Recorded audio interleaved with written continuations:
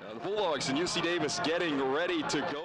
Text of not balking and so on, but this is a new one. 1-1 high chopper over the first baseman's head. Sam Brown is aboard with the Bulldogs' first hit of the afternoon. Wolf checks LeBrun at second base.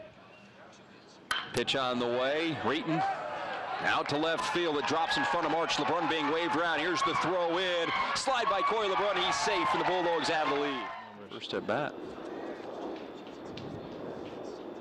1-1 pitch put into play towards short. Gonzalez makes the play, flips to second base for one. The relay is off the mark for Caleb Wood. Ball gets away from Corey LeBrun. 2 runs are going to score, and the Aggies have the lead 2-1.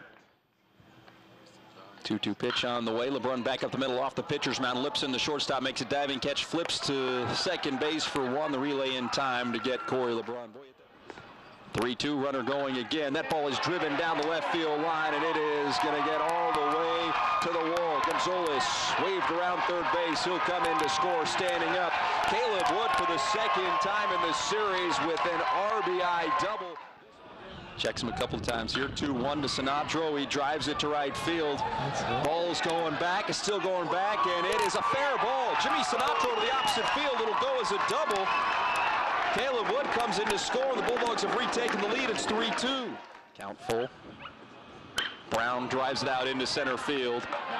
And it'll get away from Batty. Coming around to score, Bo Bozette. RBI base hit for Sam Brown. His 3rd single of the game. Bulldogs lead is 4-2.